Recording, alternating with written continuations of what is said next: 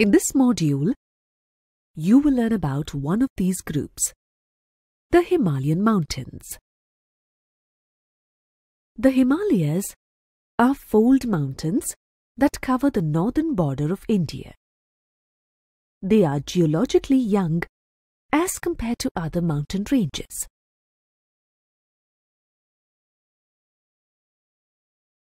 The Himalayan Range is the highest and the most rugged mountain range in the world. It extends from the river Indus in the west to the Brahmaputra in the east, forming an arc of about 2,400 kilometers. The width of this range varies.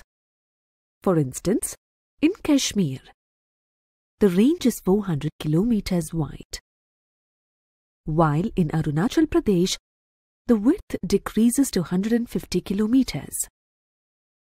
If you compare the eastern and the western halves of the range, then you will find considerably more difference in the altitudes of various mountains in the western half.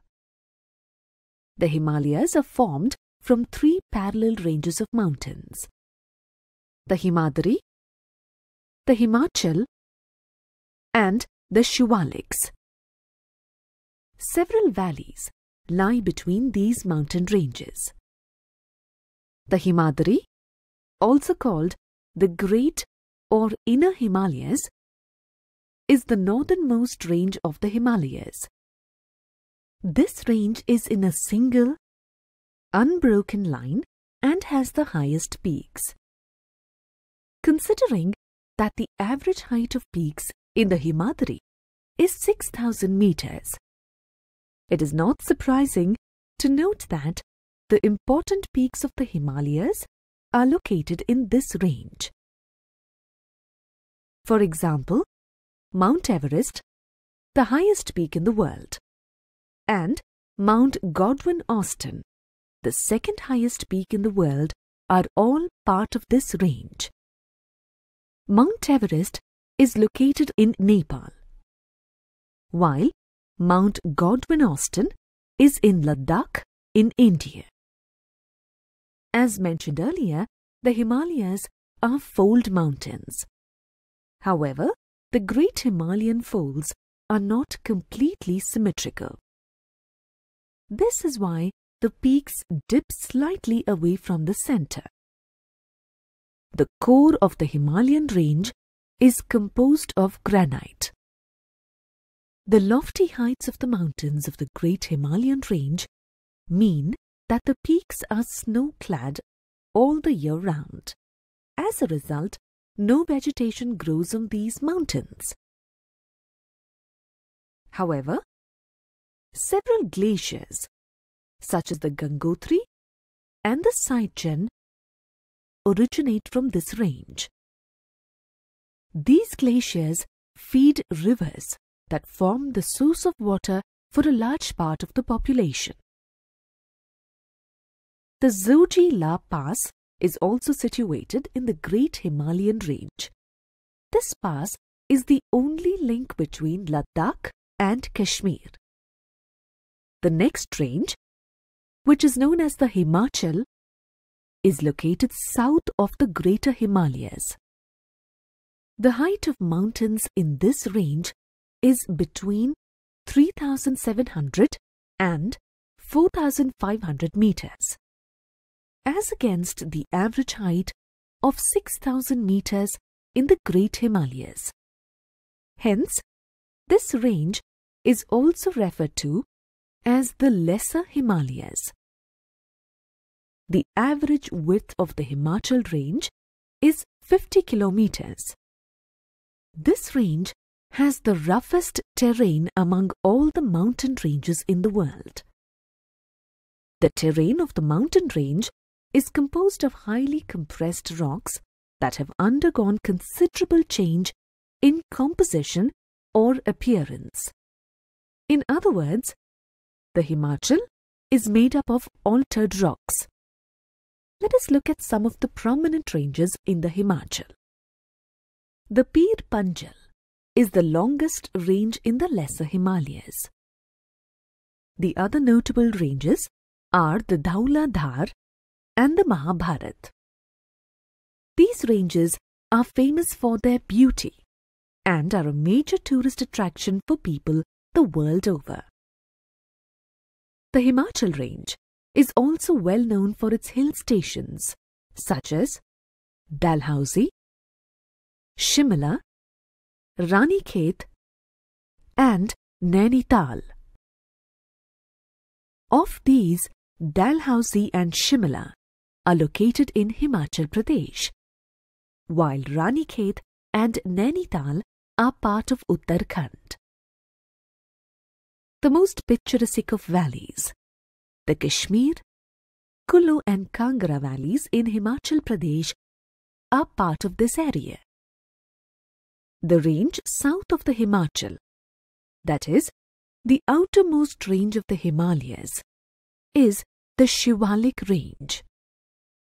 The Shivaliks are 10 to 50 kilometers wide. The heights of these mountains range from 900 to 1100 meters. Thus, as you can see, the Shivaliks form the lowest range of the Himalayas. This is because this range is built from loose sediments brought down by the rivers flowing from the main Himalayan ranges located up north.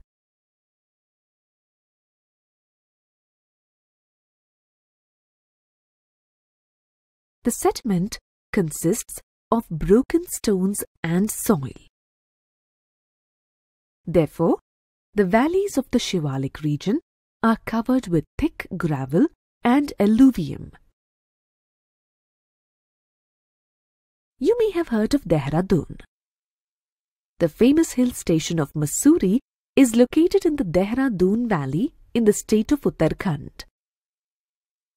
The longitudinal valleys that lie between the Himachal and the Shivaliks are known as dunes. That's how the most famous valleys, including Dehradun, Kotli Dun and Patli Dun, got their names. Kotli Dun is located in the Jammu region and is known for its scenic beauty. And you must have all heard about the Jim Corbett National Park. This park is located in the Patli Dun region.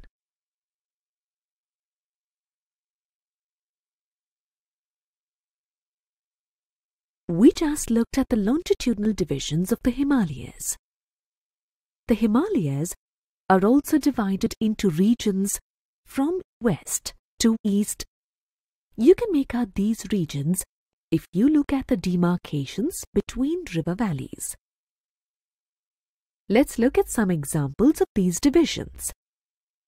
First, let's consider the area between the Indus and the Satluj.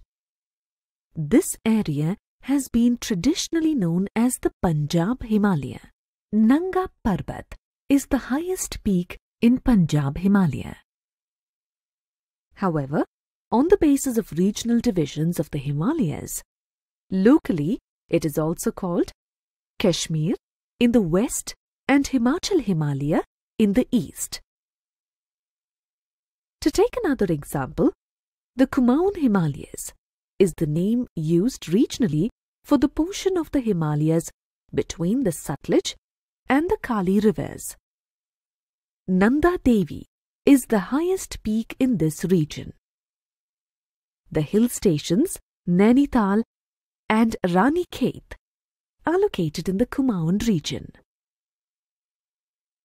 Similarly, the area that lies between the Kali and the Tista rivers is known as the Nepal Himalayas. The Assam Himalayas refer to the region between the Tista and the Dihang rivers.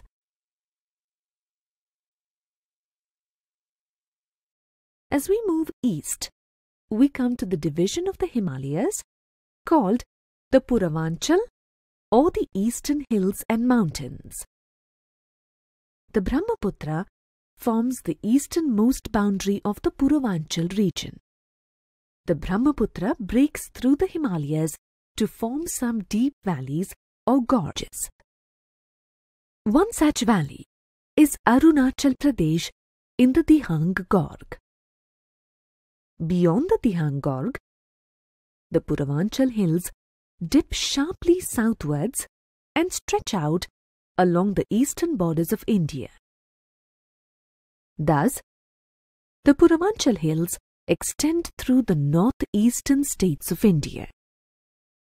The Puravanchal hills are covered by thick forests and mostly consist of parallel ranges and valleys.